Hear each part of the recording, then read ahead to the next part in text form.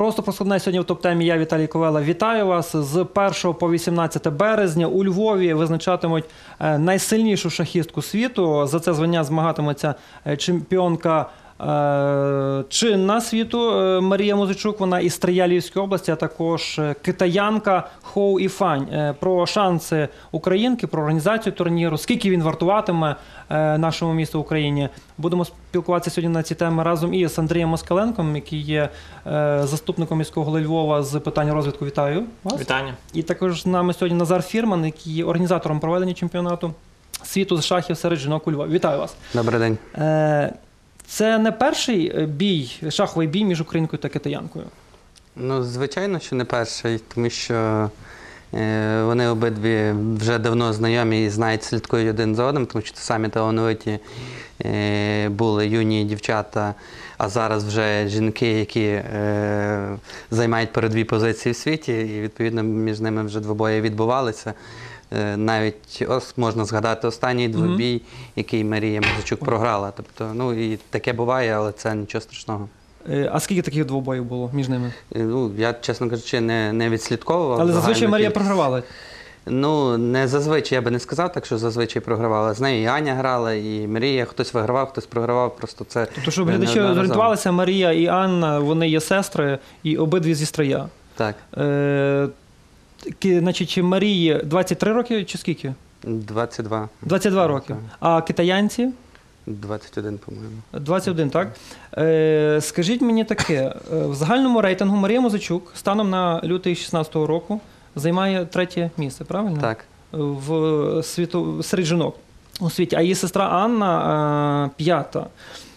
Мене цікавить, дівчата фактично зі Стрия. Львівська школа з шахів фактично залишається з часів Радянського Союзу одна з найсильніших, не знаю, в Україні. Це правда, не лише в Україні. Можливо, в Європі, в Європі і в світі місто Львів має, навіть зараз, сьогодні проживає 20 гросмейстерів, а вихованців вже близько 40 міжнародних гросмейстерів, які базуються у різних країнах світу, тренують, хтось активно бере участь ще в турнірах, хтось тренує, є багато ж таких, що показують добрі результати. Ну і Львів завжди славився сильною шаховою школою і в дитячих шахах, і в дорослих шахах. Фактично, зараз, на даний момент, 5 львівських шахістів захищають честь України постійно на Олімпіадах. Тобто всього збірні 2 там складаються з 10 чоловік, і 5 з них – це є львів'яни. Тобто кістяк команди львів'яни, і тренер навіть збірної чоловічої також львів'янин. Добре, а в чому феномен Львова? Ну, я не скажу, що там найкращі у Львові умови, так, ніж в інших, там, наприклад, містах. З чим це може пов'язати? Це тренерський склад, з чим це може пов'язати? Ну, мені здається, що шахи можна пов'язувати трошки з мистецтвом і з культурою, в першу чергу, це і з наукою також, і зі спортом, звичайно. І місто Львів, воно взагалі старовинне місто, культурно цікаве. І в шахи грали ще в 18 столітті. Це традиція, я зрозумів. Тут в різних ресторанах, кафе і так далі. І традиційно завжди були популярні шахи серед львів'ян. А потім так сформувався, а для спортивних досягнень, звичайно, без сформованої сильної тренерської школи ніколи не відбудеться результат. Сформувалася сильна тренерська школа, яка з покоління в покоління показувала дуже достойні результати. Андрію, чому саме цей чемпіонат світу з шахів проводиться у Львові? І що це, власне, чим це може посприяти, покращити, не знаю, навіть з туристичною відвідуваністю місто Лева? Чи, скажімо, не робили на це ставку? Насправді Львів змагався з Китаєм за проведення. Знаєте, скільки сьогодні грошей і інвестицій, навіть якщо порівнювати з футболом, сьогодні інвестується. Тому, направду, це є така глобальна перемога України і Львова. Це перше. Якщо говорити про користь для міста, направду, от з вересня в всіх львівських школах стартували шахові гуртки. Тобто це за різними оцінками дає до успішності дитини там, від 30 до 40%. Вона більше концентрується, вона більше звертає увагу, більше вчиться організованості. Зрозуміло, що сьогодні в світі працюють з тими, кого знають. Тому для нас після чемпіонату Європи з футболу важливо максимально заангажовувати місто в великі події. Тому що, наприклад, вже сьогодні попередньо мала би прибути китаянка, вона номер 1 в світі. Відповідно, увага китайських ЗМІ буде привернута до Львова, до України. І нам сьогодні навіть в глобально суспільно і політичній вазі важливо показувати Україну, яка є конкурентною, яка може перемагати, яка є сильною, яка є європейською, показувати наші цінності. Тому що сьогодні в світі працює величезна пропаганда Росії, яка хоче показувати Україну і Львів зовсім іншим. Тому ми покажемо успішний Львів, і ми сподіваємося і закликаємо всіх підтримати Марію Музичук.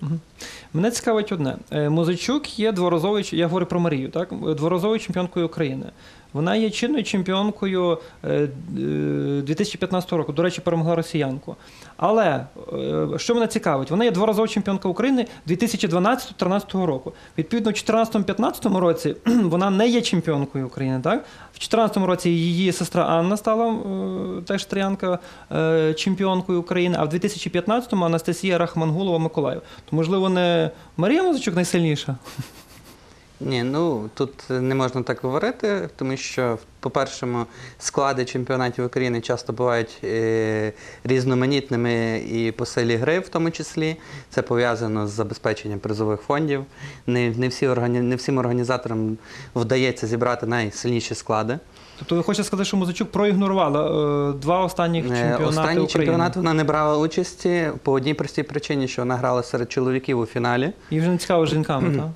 Я би не сказав, що не цікаво. Попереднього року вона брала участь. У Львові був один з найсильніших у 2014 році. У Львові був найсильніший чемпіонат і серед чоловіків, і серед жінок. І обидві сестри грали в основному фіналі серед жінок, і Аня перемогла. Ну, це є спорт, це є боротьба. Не завжди можливо перемагати. Це є один момент. Другий момент, останній чемпіонат серед жінок справді був не настільки сильний. Це було пов'язано з тим, що деякі провідні шахістки відмовились грати через не дуже хороший призовий фонд. Призовий фонд забезпечує Федерація шахів України. І тому склад був не найсильніший. І також Аня відмовилась у зв'язку з підготовкою Марії Музичук, вона їй допомагала. В чоловічому фіналі також готувала її. Аня зараз останнім часом взагалі сконцентрувалася більше на своїй сестрі, на допомозі сестри. І минулого року в неї було взагалі, можливо, навіть такий трошки спад. Але зараз мені було приємно бачити в 2016 році, що Аня знову відновлюється. І надіємося, що не лише Марія захистить свою корону, але і ми будемо бачити ще хороші результати також від Ані, тому що по силі гри вони десь приблизно одинакові зараз. Шахові партії розпочнуться 1 березня, в перший день весни, і триватимуть вони до 18 березня. Не всі орієнтуються, як ті чемпіонати проходять, так, з шахів. Більш детально, можливо, чому такий великий проміжок, чому це з декількох партій складається, як воно все відбуватиметься, яким чином нарешті визначать, хто найкраща шахістка світу? Взагалі 1 березня буде відкриття в оперному театрі в 19:00, а самі шахові партії баталії почнуться з 2 березня. Передбачено 10 основних партій. І, мабуть, усім треба глядачам пояснити, що таке взагалі одна шахова партія, скільки вона часу займає. Тобто, загалом в середньому дівчата, так як я собі оцінюю, будуть грати від 3 до 6 годин одну партію. Ого-го! І це є дуже важко і фізично, якісь перерви, я не знаю. І емоційно. Як вам сказати, перерви, коли хід повинна робити суперниця, коли вона думає, можна, звичайно, встати, походити, випити кави, трошки розслабитись. Але загалом напруга триває від 3 до 5 до 6 годин.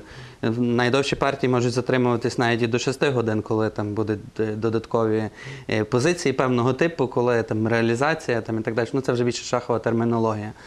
А самих основних партій є 10. Відповідно, якщо в основний час хтось виграє, то матч закінчиться. Тобто всього-навсього треба набрати 5,5 очок, тобто 5 перемог і 1 нічию, тоді ти виграєш у матчі.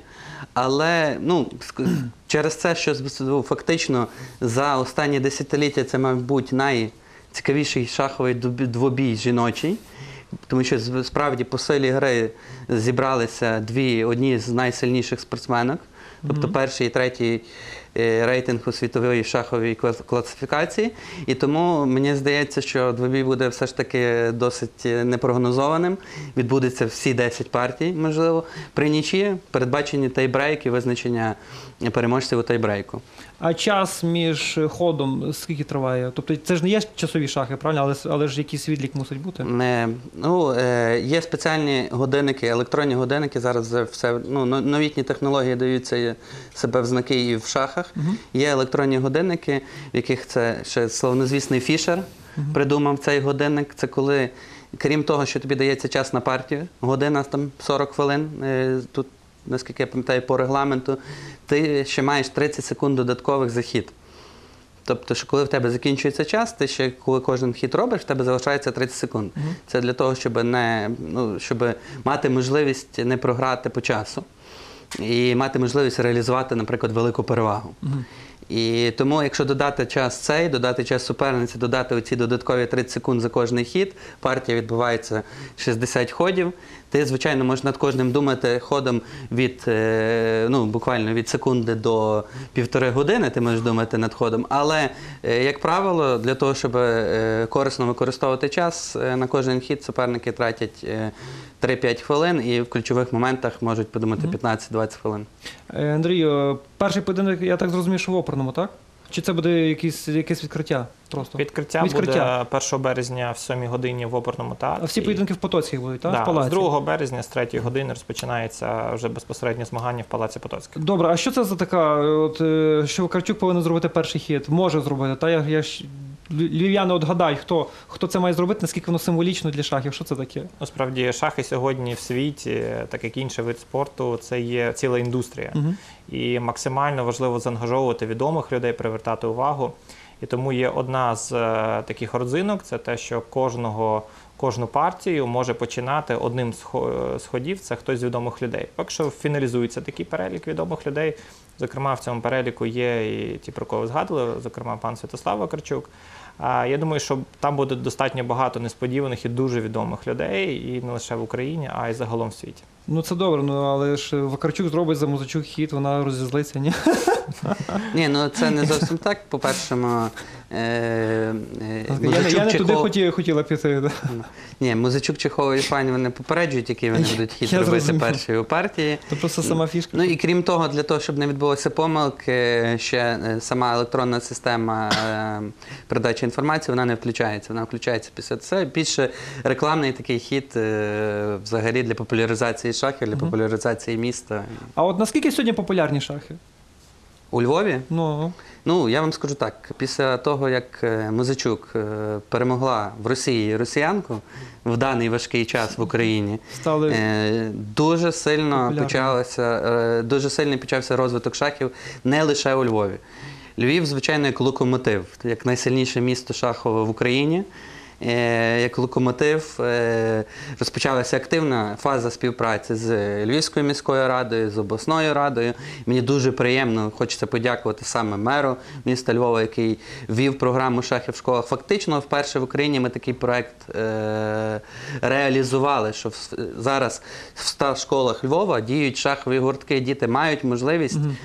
Так, для загального початкового школа, розвитку. Має шаховий так, для початкового розвитку, якщо хочуть, можуть іти і займатися шахами. Вже Андрій справді сказав, що вони дуже сильно допомагають. І ви знаєте, ажіотаж дуже великий. Ми вже маємо близько 1000, а може і більше 1000 дітей лише по школах. Я вже не говорю, що є ще додаткові гуртки і так далі. Хто зможе стежити за турніром наживо? Не в трансляції, про неї ми ще потім поговоримо. Наживо. Тобто, яким чином? Це якісь глядачі будуть? Чи це не можна буде дивитися? І от як це відбуватиметься? Насправді, сам матч – це є кімната, яка буде закрита для загального доступу, згідно правил ФІДЕ, там будуть перебувати тільки судді. Але буде ще окрема кімната, де можна судді, буде... годинами часу, це ж можна... Такі речі. І це кімната, де можна буде, знову ж таки, дивитися в онлайн-трансляції. Це 20-30 місць, але бути дуже близькими до місця проведення. Окрім того, по місту Львову буде декілька локацій, де можна буде переглядати. Це, зокрема, одна з локацій – це на площі Ринок буде встановлений екран. Для привернення уваги, тому що все-таки там 3-4 години можна не вистояти, але щоб більше зацікавитись, більше довідатись, подивитися в інтернеті. Окрім того, в великих торгових мережах і Ми сьогодні, вчора, завтра проводимо кілька зустрічей великих з власниками готелів, ресторанів. Вони будуть облаштовувати, навіть зараз я вже знаю, багато людей закуповують спеціальні екрани для трансляції. Тобто трансляцію, лінк на неї можна буде взяти на сайті FIDE, Львів 2016 FIDE.com. І так само в кав'ярні будуть облаштовані спеціальні шахові дошки, де можна буде прийти, навіть спробувати пограти в шахи, замовити собі каву. Деякі ресторани готують спеціальне шахове меню, деякі речі перекладають китайською з точки зору толерантності до китаянки, яка прибуває до Львова. Промоція для Львова буде хорошою. Мене інше цікавить, от бюджет заходу досить дороговартісний. Це 600 тисяч євро?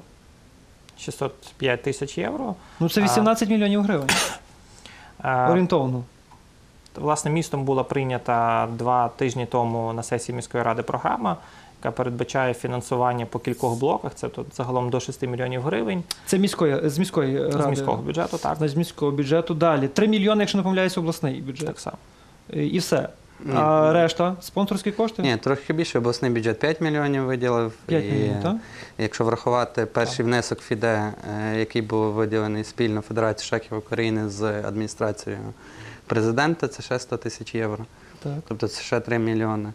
І також залучені є спонсори, там понад 1 мільйон гривень. Угу. Якась окупність від турніру може бути, чи це не прогнозовано? Окупність, я думаю, це більше окупність може відбутися в першу чергу для шахістів, що шахи стануть набагато популярнішими у всіх регіонах України, що нарешті почнуть, і вже почався такий рух. А ви зразу скажіть, куди можна молодим, скажімо, там дітям, та які хочуть займатися шахами, куди звертатися? Це якісь платні гуртки, безкоштовні? Є різноманітні гуртки, є безкоштовна програма в школі. Про школи ми вже розповіли. Так, є платні гуртки. Взагалі спокійно можна звернутися. Є офіційні сторінки Львівської обласної шахової федерації. Офіційна сторінка є офіційна сторінка в Фейсбуці Львівської обласної шахової федерації, де легко можна звернутися і знайти можливість займатися шахами, хто хоче менш професійно, більше для розвитку, чи більш професійно вже з метою досягнення високих результатів. Ну, непогані суми з боку і Львівської обласної ради, і Львівської міської ради. Наскільки легко було цю суму отримати? Це запланована сума, вона є меншою, більшою, ніж планувалося. Мене дуже тішить, що сьогоднішній склад депутатів міської ради однозначно підтримує такі речі. І якщо говорити про окупність, то я скажу, що великі технологічні компанії, якими ми захоплюємося в світі, і Google, і все решта, вони навпаки змагаються, щоб такі заходи підтримувати, щоб такі заходи затягувати в ті міста, з якими вони кооперуються, співпрацюють. Тому що сьогодні ті, хто вкладають в розумні технології, ті, хто вкладають в людей, вони дуже швидко бачать окупність. Тому що, до прикладу, у нас у Львові достатньо активно розвивається сфера інформаційних технологій. Середня зарплата там складає приблизно до 40 тисяч гривень. То це ті гроші, які надходять в бюджет, це збільшення купівельної спроможності. А якщо ми будемо максимально генерувати людей, які займаються шахами, які цікавляться, які максимально вкладають в свій розвиток, тобто це ті львів'яни, які будуть залишатися тут. І паралельно, якщо для них створюється нормальна, якісна шахова індустрія, коли сюди приїжджають топові гравці, зрозуміло, що це буде змушувати в доброму розумінні того слова залишатися львів'ян у Львові, більше цікавитися тим і вкладати в свій розвиток. І туристам приїжджати. Переможниця отримає 120 тисяч євро, так? Ну, так. А ця, хто програє, 80 тисяч. Так. Ну, я бачу, різниця невелика. Тобто в будь-якому випадку вони будуть в фінансовому плані задоволені, ні? Ну, мабуть, так, оскільки, в принципі, я думаю, вони заслуговують все ж таки. Хто у світі взагалі, в яких сферах ще Україна має чемпіонів світу чи кращих людей, наприклад, там, нобелівських лауреатів у Львові, там, можемо назвати чи не назвемо, розумієте? Тобто це, в даній галузі, в галузі спорту, в галузі шахів ми маємо найкращу людину у світі. І я думаю, такі люди заслуговують на винагороду.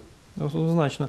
Андрію, інформація про те, що там переможець отримає 120 тисяч, а та, що програє 80 тисяч, але скажімо, міська влада готова півмільйона, якщо не помиляюся, Музичук, так, підтримати для промоції наступної кампанії шахової? Чи одним з елементів програми, яка, власне, була прийнята на сесії міської ради, є те, що сума 494 тисячі гривень з податками ми передбачили як матеріальну допомогу на підготовку Марії Музичук, тому що, в принципі, підготовка – це взагалі так само дуже дороговартісна річ. На підготовку до цього турніру? До цього турніру. Тому, наприклад, в цю суму включається оплата сервера, тобто яким вже Марія використовує з кінця минулого року.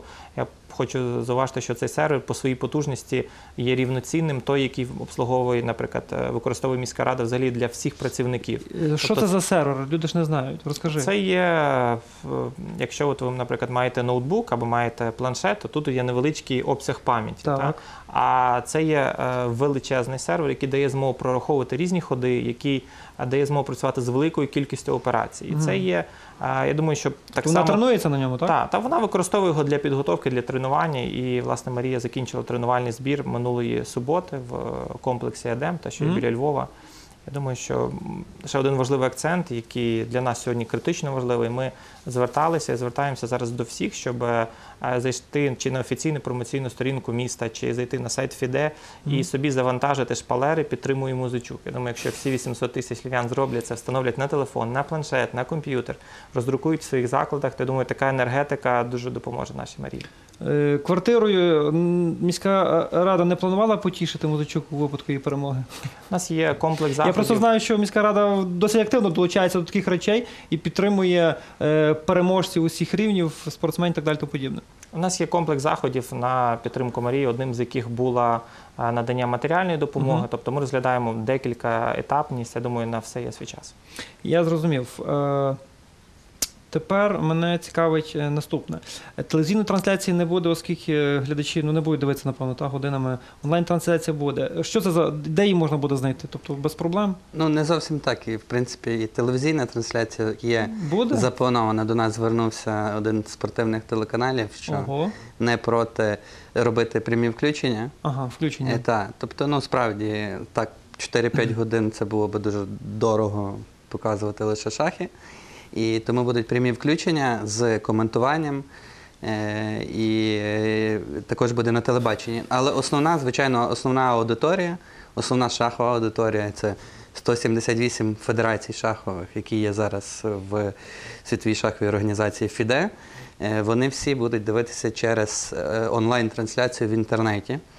Чому так? Тому що шахи вже якби захопили таку нішу в інтернеті, тому що набагато легше бачити і шахову дошку для шахістів, коли коментується і все, і не витрачаються великі ресурси, і всі технічно можуть, зараз інтернет є доступний усім, і тому планується близько 2 мільйонів глядачів за весь період матчу. Побачите, і десь 100-200 тисяч глядачів на кожній партії онлайн. До речі, от 600 тисяч євро – це загальний бюджет, ми щось просто… А от на що кошти, можна так розповісти більш так, ну, не детально, а поверхнево, на що використані, на що будуть використані? Тобто 200 тисяч – це переможець, а так? 605 тисяч євро – це є бюджет ФІДЕ, який визначається, коли підписується контракт на право проведення, то цю суму, яку озвучує ФІДЕ, 200 тисяч, як ви згадали, це преміальні. Є ще сума на трансляції, сума на трансферти, на проживання офіційної делегації. Вони будуть проживати в центральному готелі у Львові. Тобто це є супутні речі на обслуговування, на перельоти, на харчування, на доїзди. Проведення якихось конференцій, напевно. Це є стандарти, які визначає ФІДЕ на кожен з заходів. Тобто, і окрім того, під час чемпіонату світу шахів у Львові буде відбуватися порядка до 20 різних заходів. Це і шахові турніри, і, наприклад, навіть там свято шоколаду, яке буде відбуватися в суміжній будівлі до Палацу Потоцьких. В них ключова тема цього року – це є той чемпіонат, і вони будуть робити дуже багато шахових фігур. Я знаю, що вони готують одну фактично майже тонну таку королеву, яку будуть презентувати. Це така невеличка ще таємниця, але вони це покажуть. Які прогнози? Я переконаний, що якщо всі львів'яни об'єднаються, то така потужна енергія дасть змогу перемогти Марії. Назар, які прогнози? Ви кажете, що всі ставлять, а хто всі ставлять на китаянку? Всі це хто? Це світова шахова спільнота? Я вам скажу так, навіть я останній раз брав участь у шаховому турнірі пам'яті Небесної Сотні, що проходив в Луцьку. Там спілкувався з шахістами. Є букмекерські контори, що дуже легко подивитися, які коефіцієнти на Марії Музичук на перемогу і на цей. Що загалом Мало хто орієнтується вже чисто в шахах зсередини, вони, можливо, оцінюють дуже часто неправильно. Справді так, рейтинг є набагато вищий зараз у суперниці, у Хової Фань, але Марія Музичук за останніх півроку підготовки після чемпіонату світу вже показала прогрес значний з 10-ї сходинки на 3-ю. Потім відбувалися наступні турніри, де вона брала участь також, вона вже змагалася з суперниками рівня Хової Фань. І можу сказати одне, що так, я досі ще оцінюю, що, мабуть, Хової Фань трішки сильніша, але якщо Марія використає всі свої основні позитивні сторони в шахах, тобто якщо матч, наприклад, якщо в перших 4-5 партіях, це особиста моя оцінка, не буде Марією програно партії або буде десь нічийний рахунок, то шанси вже будуть рівні, і я сподіваюся, що Марія виграє, і в принципі я в це вірю. І це є можливо в шахах, особливо і в жіночих, коли багато ще грають емоції. Якщо справді будемо всі львів'яни, ми надамо ту підтримку, яка необхідна, тобто будемо вболівати, і Марія це буде відчувати, і цей тиск буде відчувати китаянка. Тоді можна дуже легко сподіватися на позитивний результат. Тобто ви свого часу сказали, що енергетично та психологічно українка більше триваліша. Йдеться про шахову партію чи про кількість шахових партій? Кількість шахових партій. Ну, якщо просто звернути увагу, останній турнір вона грала в Росії, на чужій території. Це грала в турнірі Чемпіонаті світу по нокаут-системі, китаянка там не брала участь. По нокаут-системі. Що таке нокаут-система? Там будь-яка партія, якщо ти програєш, ти фактично вилітаєш. І тому ти повинен мати дуже сильні, стабільні нерви.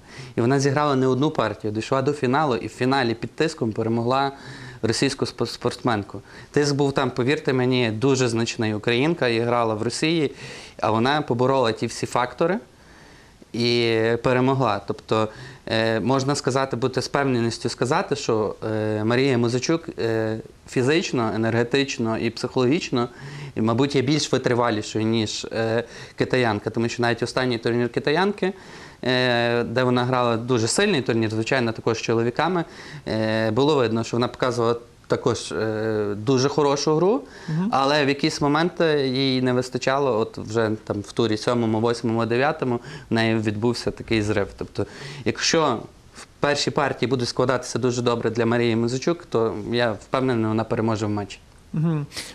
Преміальні, от, скажімо, як тут 120-80 тисяч, це, скажімо, по світу такі ж теж такі преміальні, чи, скажімо, не менше або більше? Тобто можна сьогодні добре заробляти, якщо ти є дуже хорошим гравцем в шахи? Ну, звичайно, як в будь-якому виді спорту, професійні шахісти також заробляють достатньо нормальні кошти. Преміальні є не найбільші, це мінімальні преміальні, які регламентовані ФІДЕ, 200 тисяч євро за такий матч. Загалом дуже часто бувають більші преміальні, але є і інші турніри, і після таких матчів достатньо багато переваг запрошують на значні турніри, коли ти стаєш чемпіоном. Чемпіони світу – це все ж таки люди, які запам'ятовуються вже на роки. До сих пір Каспарова всі пам'ятають і до нього звертаються, і його, наприклад, запросити безкоштовно неможливо. Нічого собі. Так, наскільки для неї важлива ця перемога? Йдеться про те, що для неї, це велика ставка чомусь для неї, саме оцей турнір для Марії Музичук. Ну, я думаю, що звичайно, як для будь-якого спортсмена, будь-яка перемога є потрібною. Але я вам скажу так, вона настільки молода, що я думаю, можливо, ми ще навіть не один раз почуємо, як обі сестри будуть про себе давати знати. Будуть про себе давати знати. Китаянка от каже, що вона невідома, як вона готується. Як готується Музичук? Достатньо відомо. Чому невідомо? Відомо? Трошки просто реально підготовка є різною. Марія Музичук більше готується з тренерами професійними. Обмежила зараз спілкуванні в якихось там розважальних заходах і таке. Так. А от Хової Фань бере участь в багатьох турнірах, і навіть в різних розважальних заходах. Можливо, вона недооцінює. Знаєте, якщо таке відбувається, то це, можливо, вона недооцінює суперницю, і це може зіграти також роль. Андрію, на найвищому рівні пройдуть усі організаційні заходи? 20 секунд. Я думаю, що точно на найвищому, тому що таких подій у Львові ще не було. І ми не знаємо, коли подія буде наступного разу. Тому так виглядає, що весь Львів об'єднується. Я ще раз закликаю всіх приходити під Палац Потоцьких, передавати свою добру енергію і вболівати за Марію. Та нагадаємо, з 1 по 18 березня у Львові визначатимуть найсильнішу шахістку світу. За звання змагатиметься чинна чемпіонка України світу, українка Марія Музичук із Стріялівської області, а також китаянка Хоу Іфань. З нами були Андрій Москаленко, заступник міського голови Львова з питань розвитку, а також дякую. А також Назар Фірман, який є організатором проведення чемпіонату світу з шахів серед жінок у Львові. Дякую вам. Дякую. Я Віталій Ковала, кажу на все добре.